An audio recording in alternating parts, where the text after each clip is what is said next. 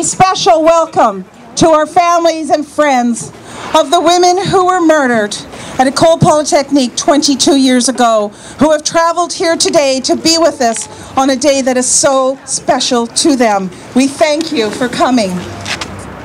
It is important for us to recognize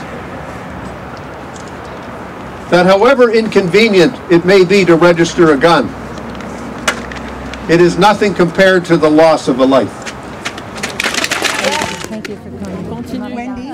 It's very political because it has to be political. Do we have a choice? They are about to destroy the gun control law that we've worked 22 years to put in place, and it is working very well. We were talking about it before. It saves as many people, at least as many people per year as we're here demonstrating today. Per year, every year. So yes, we have to fight back. So we had to rely on the goodwill of the gun owners to come forward and register. They did. 7.1 million guns were registered in this country, and he wants to take them all out of, oblivion, into oblivion. I don't believe this. But at the end of the day, there are families who are going to be going home, and at the end of this day, they're still going to be remembering a young life that was cut down.